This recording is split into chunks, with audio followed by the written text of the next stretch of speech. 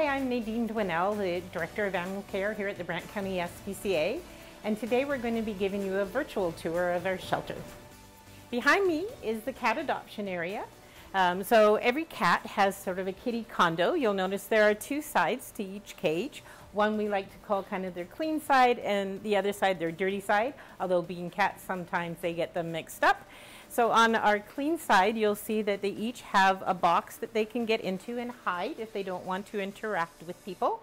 And these guys are very outgoing, so they don't spend a whole lot of time in there. But over the years, we've learned about how important stress is in a cat's life and how important it is to reduce the amount of stress they have in order to keep them happy and healthy in a shelter environment. So again, the box allows them to get away from people if they don't want to. You'll notice that the bed has at least 3 inches of bedding in it. This allows for the cats to get proper REM sleep and therefore making them healthier. The cages have a portal in them, so again, they have both two sides to each cage to give them more floor space.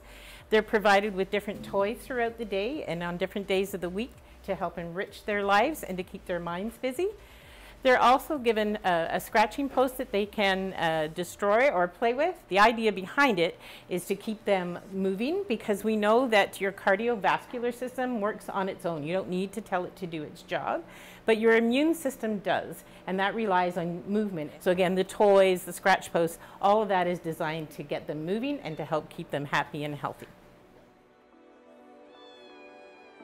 So this is our small pet section. When we get into our new building, they will have their own separate room, but this is the space that we've created them within the walls that we have currently. Right now we have a number of rabbits in each of the cages. There had been somebody letting them free around the city, so between our officers and members of the public, we managed to get them all rounded up. They're being checked over right now, giving nail trims, health checks. They're going to be spay and neutered and then hopefully out for adoption. Welcome to our cat intake area. When the cats arrive, if they seem relatively healthy, that is not contagious to any of the other cats, and they're friendly, they come into this area.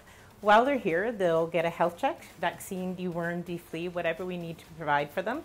We'll evaluate them, see what special needs they might have, if they have ongoing medical things that we need to address. In the meantime, they're in here, it's a little quieter, it's away from the public. The cage setup is the same as in adoption. The room is just configured a little differently. So again, they have their kitty condos with their hide boxes and everything provided for them so that we can get to know them a little bit. And then if they are a stray that has come in after 72 hours and they have not been claimed by an owner, then we will get them ready for adoption. So this next section that we're about to enter, we call our garage. The garage was put up so that we could segregate some of our cat population that might have some sort of disease or might be too scared to be in the other parts of the building. This area is much quieter than the rest of the shelter and allows us to get a better evaluation of them and decide where they need to go at the end of their whole time. So this is our feral cat room. So if a cat's come into the shelter and it has bitten or scratched and needs to serve quarantine, it will come into this room while the Department of Health checks on it to make sure that it's well. Also, if we get a feral in, it will come into this room. This is in a separate section of the shelter where it's much quieter. We will hold them, again, they usually tend to be stray, so they'll be held for their 72 hours. During that time, the staff will be working with them.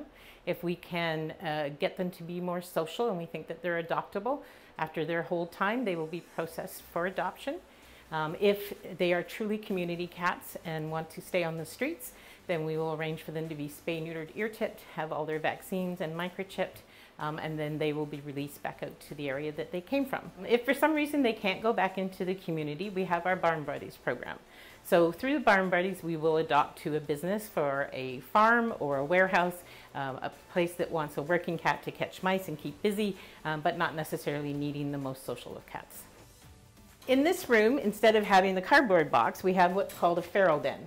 So the feral den, as you can see, has plexiglass in the front so the staff can keep an eye on the cat. They can come into the cage and close this portal while they're feeding and cleaning so that the animal is safe, so that the staff are safe.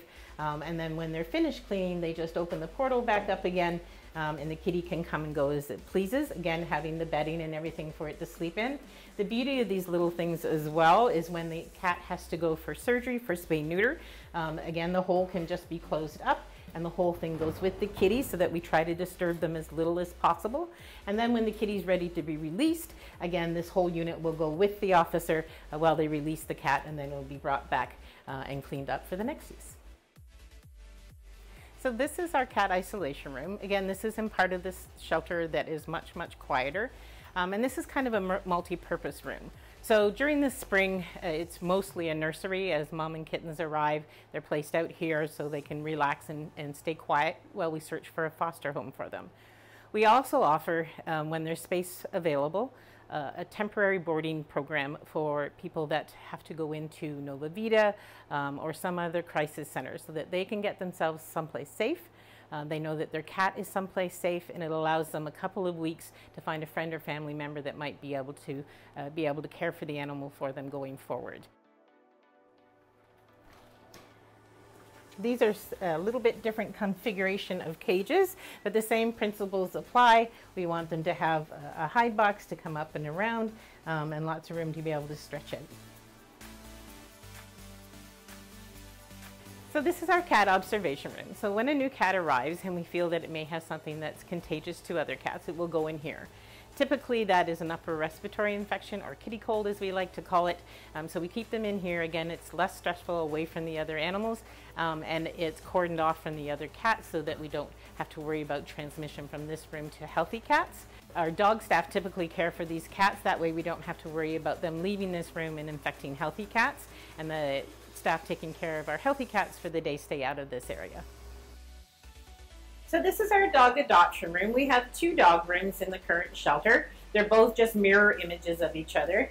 We have this room, the dog adoption room, and our dog intake room. So new arrivals would go in dog intake, and again, we would deliver vaccines, deworm, deflea, whatever we need to update for the animal, decide if the animal needs ongoing medical care, and then after its hold time, if it's a stray or it's evaluated, if it's a surrender, we'll make sure that it's spay-neutered, that it has rabies vaccine, a microchip, and then they'll be placed for adoption. The dog cages, again, in the new shelter, they will not be set off aside from each other. It's better if the dogs don't see their neighbors. That's why we had these panels installed on these doors, so that if the dog is feeling anxious and doesn't want to look at its neighbors, it has a bit of a visual barrier for it. Again, as I said, in the new building, they will not be facing off against each other. Each dog has a Kuranda bed, and then they're given either blankets in the colder weather or sheets to help keep them nice and comfy.